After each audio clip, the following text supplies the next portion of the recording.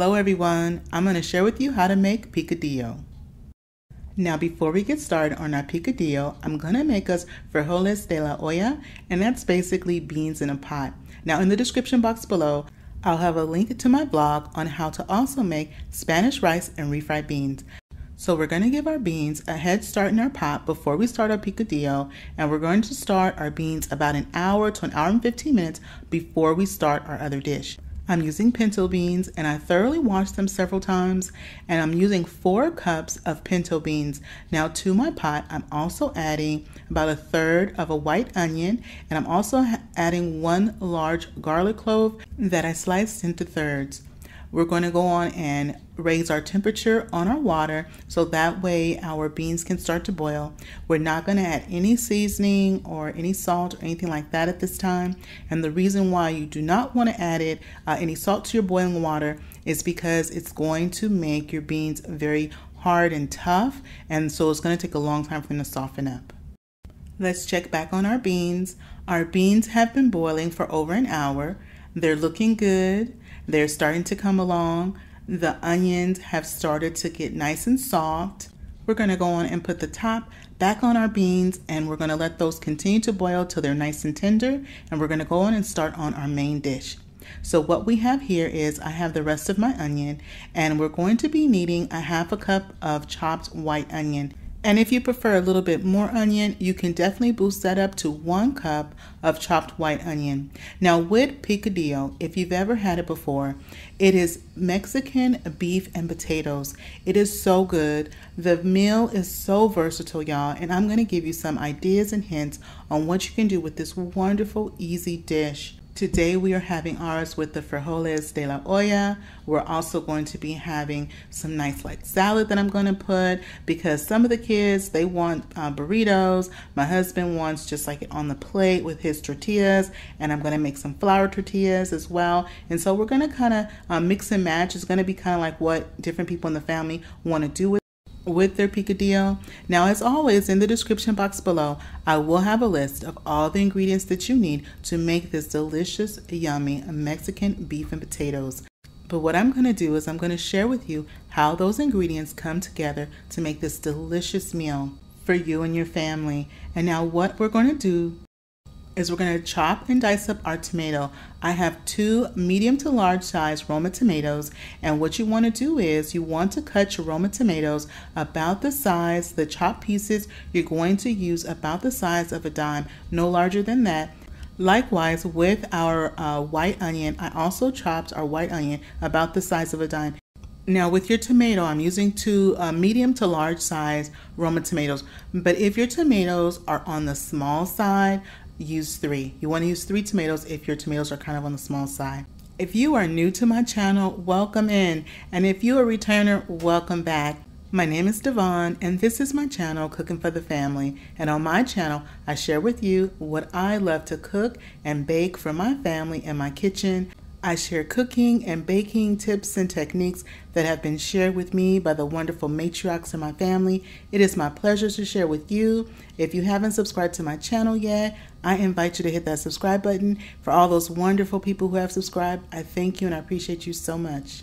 So next I have 2 medium-sized russet potatoes that I have cleaned and peeled, and we're going to go on and also do small bite-sized pieces. And I like to chop these up about the size of, say, like a nickel, okay? And so once we have, and they're going to look like this, just like that. And you just need to, this is a very budget-friendly meal because we're going to be using just a little bit of that onion that I have there. We're only needing 2 potatoes, 2 Roma tomatoes, our ground beef, and our seasonings. And so it's really pretty simplistic when it comes to the ingredients, but it comes out so good. So I'm checking on our beans. Our beans are looking really good. We're going to give them a stir, and then we're also going to taste them to see how they are with their tenderness.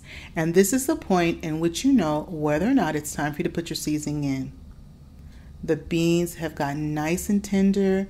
They're at that nice point. We can go on and put in some salt. And I put in 1 teaspoon of table salt. Now with your beans, you want to season them gradually because you don't want to over season your beans. You can always add, but you can't take away. So I just put 1 teaspoon. I put the top on fully this time. And I go and I turn my pot to low. So now my beans are just on a nice simmer. So in my pot, I put 2 tablespoons of vegetable oil. Now to my pot, I'm going to be adding our onion, our nice chopped onion that we have, and we're going to saute our onion just until it's nice. It starts to get nice and tender, and your onions will become nice and translucent. Once you get to that point, then we're going to go on and we're going to add in our tomatoes. And this is what your onions should look like after they've been sauteed for a while. And now it's time for us to go on and add our chopped tomatoes. You want to add your chopped tomatoes as well as any juice that came off your tomatoes while you were chopping them. You want to also add that to the pot as well. We are going to mix and saute our onions and our tomatoes together. I have my flame on a medium heat right now. And we're going to cook our tomatoes and our onions until the tomatoes become nice and soft. They're releasing a lot of their juices, and also the sauce in the pot is going to thicken up. The onion and the tomato is going to thicken up a bit, and so you see this is what you're going to have when your tomatoes are nice and soft. They've released juices. The onions and tomatoes have thickened up slightly. Now it's time for us to go on and add our ground beef. Now you can use ground beef or you can use also ground turkey. I've used ground turkey as well in the past. Traditionally though, ground beef is what you would want to use in this dish. And the ground beef that I'm using is at 85% to 15%, and that means that it's 85% meat to 15% fat ratio. And so that's the 85-15 that I'm using. And so once you have your ground beef in your pan, and my pan that I have, my pot, I have it on still that medium heat. And then what you want to do is now once you've mixed it in, we're going to add our seasonings. And so first I'm going to add some ground cumin. The ground cumin is going to give it that nice little bit of smoky flavor. It is that background flavor that you find in a lot of Mexican food dishes. And we're going to be using 2 teaspoons of the ground cumin.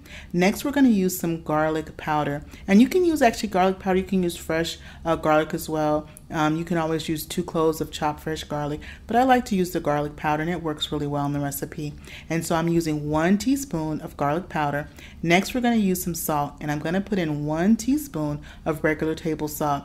Now, as we go on, I am also going to taste it for more seasoning. And then next, I'm using a 1/2 teaspoon of black coarse pepper. Once I have my seasonings in my pot with the meat, I go in and I mix the seasonings around with the meat. Also, I'm using 2 pounds of ground beef. So that's 2 pounds that I'm using. I'll also have that information in the description box below, all the list of the ingredients. And this is going to be enough for about 6 to 8 people easily. It makes a good portion of the main dish of the picadillo. And this is going to be so great because it makes wonderful leftovers. Next, once we get our meat to this point, we're going to go on and start on our potatoes. So in my pot of the chopped potatoes, I put a little bit of salt, and that was 1 teaspoon of salt that I put to the potatoes. We're going to get the potatoes boiling. I'm going to check on our meat. Our meat is coming along so good. It's looking really good, y'all. It's still not quite done yet. I still see a little bit of pink in there. We're just going to go on and push everything down just like that. Give it some more time to cook. And I like to do this, of course, with the top off and just let it go on and finish cooking. Our meat has cooked for a little bit. Let me go on and taste it now for seasoning. Tasting good. We need just a little bit more. I'm going to add a little bit more salt to our pot, and then I'm going to go on and add these potatoes in. So I'm adding our potatoes. Now our potatoes are not fully cooked. I parboiled them, and parboiling is that they're mostly cooked. They're still got a little bit of bite to them because we want the potatoes to finish cooking and the pot of the meat with the juices, and those potatoes are going to start to soak up all those nice juices and spices that we have. Also to our pot at this time, you're going to add 1 small can of diced green chilies, and I'm using the mild green chilies that I'm adding. Now if you really like green chilies, you can go on and boost that up to 2 small cans of the diced mild green chilies. You want to mix everything around, the potatoes, the chilies, everything. Get everything nice and mixed around. And then that can that we had of the diced chilies, I just put a little bit of water in that can, and then I just kind of swoosh it around. After I swoosh it around, I get the rest of the essence of the green chilies out the can. I go in and I add that to the pot as well. Just like that. Okay, and then now what we're going to do is, after we give it a nice stir, we're going to go on and put the top on our pot. We're going to turn our pot from a medium heat down to a low heat, and we're going to let our meat simmer. We're going to let our picadillo simmer for about 10 to 15 minutes, okay? The potatoes are going to finish cooking, get nice and soft. And then our beans are ready over there to the side. Our meat is looking so good, y'all. Oh my goodness. And what I was talking about, this meat is so versatile. It is so wonderful. This Mexican beef and potatoes, you can use this to make enchiladas, tacos, nachos, taco salads. It is so versatile. This is what we have right here. I have served us up some on some homemade flour tortillas, and in the description box below, I'll have the link to my video on how to make the best homemade flour tortillas. And on my tortilla, I have our beans of the olla that I made. I also have our wonderful picadillo. I also have the lettuce that I'm putting there right on top. I put some cheese as well. We're going to go on and put some salsa. I'm going to also dab it with some sour cream. If you have some fresh avocado or some guacamole, you can definitely add that as well if you'd like. And this is so great. You can make burritos with it, soft tacos. I think tomorrow we'll probably have some hard shell tacos. Remember I was telling you about those enchiladas. It makes really great enchiladas as well. The meat is so versatile. And also the recipe can be cut in half. If you just want to make it for about 3 or 4 people as well, you can go on and just cut the recipe in half. But let's go on and give this a try. We've got our potatoes, our meat. That first bite right there, that's for you. I'm going to give it a try. Wow, y'all.